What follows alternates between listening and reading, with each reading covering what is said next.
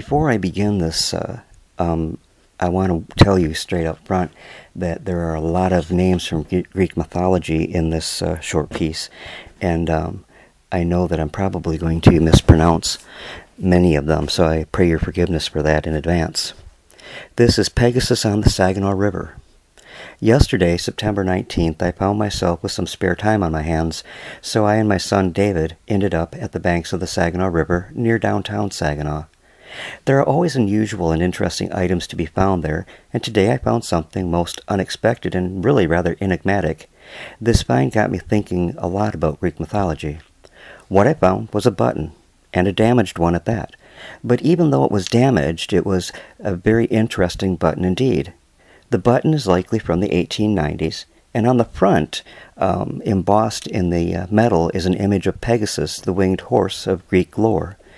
And riding Pegasus's back is another well-known character to Greek mythology, Bellerophon. Oftentimes when I find items, I learn a lot by looking at the story behind the piece. There are a series of letters under Pegasus, of which I recognize only one, and that is the symbol for Omega. So let's learn a little mythology together by taking a look first at Pegasus. Pegasus is the winged horse, considered a divine stallion, generally depicted as pure white. His parentage is Poseidon in his role as the horse god. His mother was Gorgon Medusa. Pegasus had a brother whose name was Chrysaor, who was born as Perseus decapitated his mother. Pegasus was a friend of the Muse, or Muses, and was the creator of the Hippocrene, the fountain at Mount Helicon. Pegasus was captured by the Greek hero Bellerophon near the fountain of Pyrene with help from Athena and Poseidon. Pegasus allows the hero to ride him to defeat a monster, the Chimera. His rider fell off his back while trying to reach Mount Olympus, and it was Zeus who transformed him into the constellation Pegasus and placed him up in the sky. The symbolism of Pegasus varies with time. He was the symbol of wisdom, and especially of fame from the Dark Ages through the Renaissance period.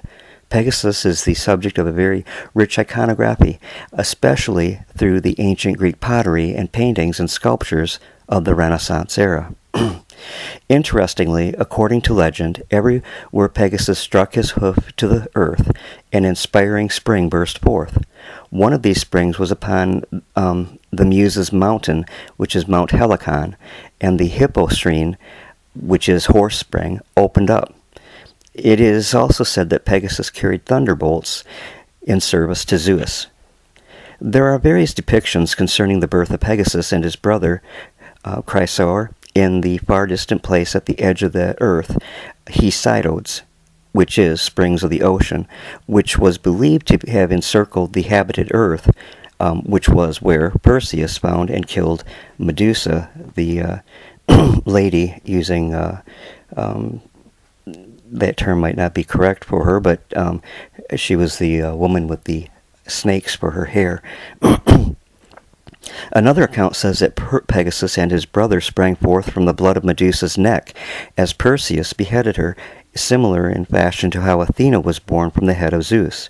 Still another rendition states that when Perseus beheaded Medusa, they were born of the earth, fed by the Gorgon's head. And still another variation holds that they were formed from the mingling of Medusa's blood, pain, sea foam, implying that Poseidon was involved in their creation also. Bellerophon was aided by Pegasus in his fight against the Chimera and the Amazons, and Bellerophon was told by the Polyaedos to sleep in the temple of Athena, where the goddess visited him in the night and presented him with a golden bridle. The next morning, still clutching the bridle, he found Pegasus drinking at the Pyrene spring, where he caught Pegasus and eventually tamed him. It is also part of the mythology that when Pegasus was born, he flew to where thunder and lightning are released. Then, according to some versions of the myth, Athena tamed him and gave him to Perseus, who then flew to Ethiopia to help Andromeda.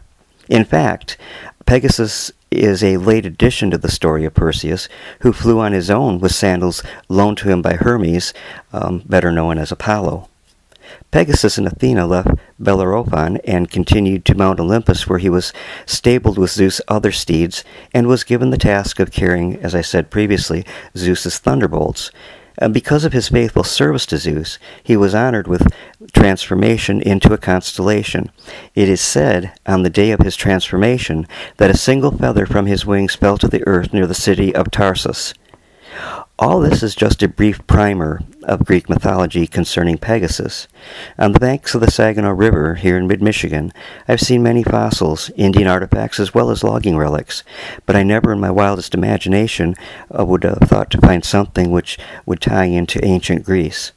And while the button is not ancient in my opinion, although it could be, it is definitely antique. I've learned a bit of history a lesson from it. What I'd like to know about is who manufactured the button and whether it was mass-produced or it was produced aimed at a certain wearer. I would also invite any of my viewers to leave comments below if you have any information concerning this button, its manufacturer, and what the small line of Greek letters means across the bottom of the button. Thanks for listening.